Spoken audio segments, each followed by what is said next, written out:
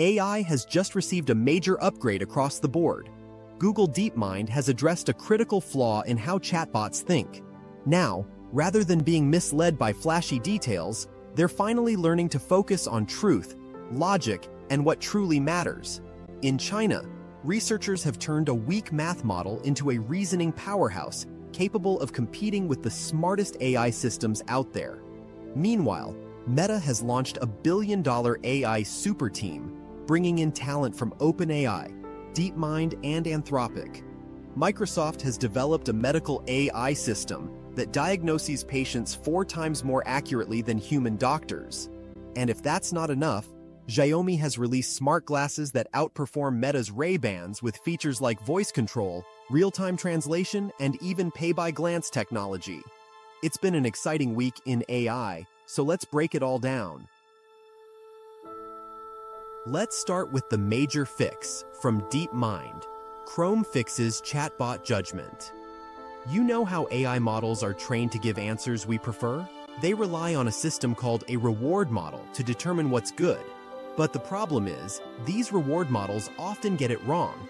They might reward answers just because they're longer, sound nicer, or use fancy formatting, even if they aren't accurate or helpful.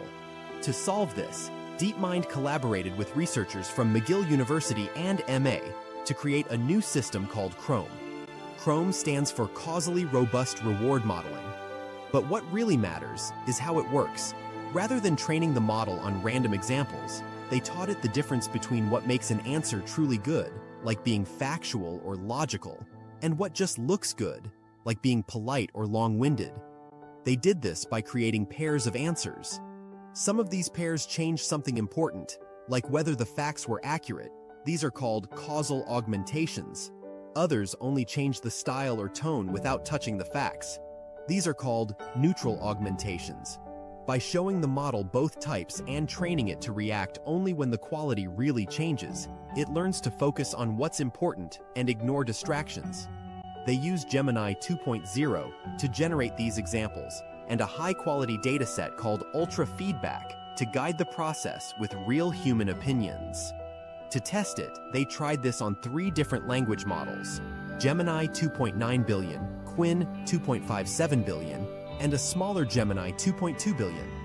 They ran them through a few challenges, one called Reward Bench to see how well the models rank answers, another called Reword Bench to add sneaky distractions to test their focus, and a third called Wild Guard Test to see how safe the models are when answering dangerous or harmful prompts.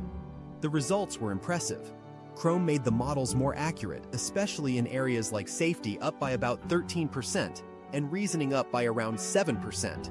Even when the tests tried to trick the models with distracting styles, Chrome held up better than the usual reward models. When given multiple answers to choose from, Chrome was better at avoiding harmful content without becoming overly cautious. So, what's the takeaway? Chrome teaches AI to focus on what truly matters in an answer and ignore the fluff. This could make future chatbots far more helpful, honest, and safe. Now, remember when self-driving cars seemed like sci-fi back in 2019? Now, over 400,000 Teslas drive themselves every single day. And while no one was really paying attention, AI adoption exploded by 270% in just 3 years. Companies that were once skeptical of AI are now 15% more productive than their competitors. McKinsey predicts that AI will add $13 trillion to the global economy by 2030, but it will also force 375 million people to switch careers. These roles will demand serious AI skills. That's why I'm inviting you to an exclusive, free 2-day live AI training by Outskill. Normally priced at $895, it's now completely free for my audience. This is not a boring lecture. It's 16 hours of immersive, hands-on learning spread over 3 days. You'll learn prompt engineering, master over 20 powerful AI tools, automate your workflow, analyze data without writing code, and even create your own AI agents. It's built for professionals in tech, business, marketing, HR, sales, and more. People from over 40 countries have already joined, and if you're serious about growing with AI, you should definitely join too. Click the link in the description to grab your free seat now. Don't forget to join their WhatsApp community for updates. The intro session starts Friday at 10 a.m. Eastern Standard Time. Be there. While Google DeepMind focused on making AI answers align more with human values, researchers at Shanghai Xiaomi OctoThinker focused on something else: raw thinking power. They wanted models that could handle tough problems, especially in math, using proper step-by-step reasoning, called chain of thought. We already know that some models like DeepSeek R10 and Simple RL benefited from reinforcement learning when trained to think in steps. That trick worked well on the Qwen family of models, but when they tried it on the Llama family of models, things got weird. Instead of getting smarter, Llama's answers just became overly long, up to 4,000 tokens, without actually being more accurate. So, the team realized the real issue wasn't the reinforcement learning itself. It was how the base model had been trained beforehand. Their fix: a two-phase training plan called Stable Then Decay. In the first phase, they trained the model on 200 billion tokens of high-quality math data from a set called MegaMath Web Pro. Once that training stabilized, they split the model into 3 branches, each focusing on different types of math and reasoning questions, with about 20 billion tokens per branch. They named this new model family OctoThinker because each version focuses on a different type of thinking. The long version keeps all the detailed reasoning steps. The short version trims it down, and the hybrid version finds a middle ground. It's like giving the model 3 different study styles and seeing which one performs best.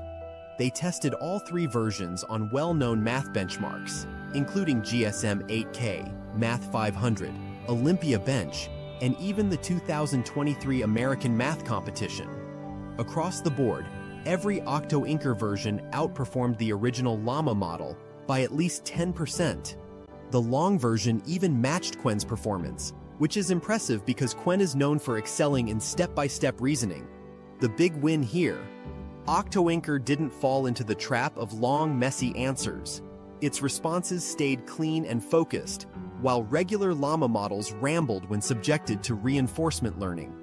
The researchers believe this shows that if you train the base model right first, reinforcement learning can build on that and actually improve performance, rather than just adding noise. Looking ahead, they want to expand OctoThinker with even more advanced capabilities, like scratchpad tools and math checkers. They're also pushing for larger, cleaner math datasets since most of the current ones are still under 100 billion tokens. The goal is to build models that are ready for smart reasoning straight out of the box, without needing extra patchwork training later. Now, news of smarter models leads to a hiring frenzy. Meta is racing hard to catch up. Mark Zuckerberg recently announced Meta Superintelligence Labs in an internal memo made public by reporters. This newly formed group consolidates all of Meta's frontier AI work under one roof. The company spent billions to lure top talent, including Alexander Wang from Scale AI, who became the chief AI officer. Other hires include Nat Friedman, former GitHub CEO, and 11 senior researchers from Anthropic, OpenAI, and Google DeepMind. Meta also explored acquiring Mira Murati's Thinking Machines Lab, search engine startup Perplexity, and Ilya Sutskever's Safe Superintelligence venture, though those talks didn't lead to binding offers. Zuckerberg's memo revealed that the lab will start researching the next generation of models, aiming to reach the frontier in the next year or so. Meta wants to leapfrog existing AI technologies rather than just catching up. Given the talent pool, Meta's comeback bid looks serious. On Microsoft's end, their AI is outshining human doctors. Their MAI-DxO system, which orchestrates multiple AI models to generate diagnostic plans, has been a major breakthrough. The system works like a panel of experts debating a diagnosis. It queries multiple models: OpenAI, Google, Gemini, Anthropic, Claude, Meta, Llama, xAI, Grok, and blends their responses into a single plan. They tested it using 304 real-world case studies from the New England Journal of Medicine. In these cases, MAI-DxO achieved an impressive 80% diagnostic accuracy, 4 times better than a panel of human doctors. It also saved costs by selecting cheaper scans and blood tests when possible. MIT's David Sontag and Scripps researchers Eric Topol praised the study's rigor, but noted that live clinical trials are needed to truly verify its abilities. Microsoft has yet to finalize commercialization plans, though insiders hint at future Bing integrations for self-triage and professional tools to automate patient workups. The company has also quietly hired several high-profile researchers from Google, highlighting the competition in the AI talent market. Meanwhile, in the world of hardware, Xiaomi has entered the smart glasses game. Their glasses feature AI functions, including real-time translation and object identification. The glasses have a Qualcomm AR1 chip and a 12-megapixel ultra-wide camera for first-person video and photos. You can even make payments with just a glance, thanks to their pay-by-glance functionality. They boast 8.6 hours of use, significantly outlasting Meta's Ray-Bans, which top out at 4 hours. The glasses also feature open-ear stereo speakers, 5 microphones for voice control, and electrochromic lenses that darken in seconds. Priced between $280 and $420, Xiaomi's glasses offer more endurance and features than Meta's offering, though the first release is aimed at the domestic market, not global rollout.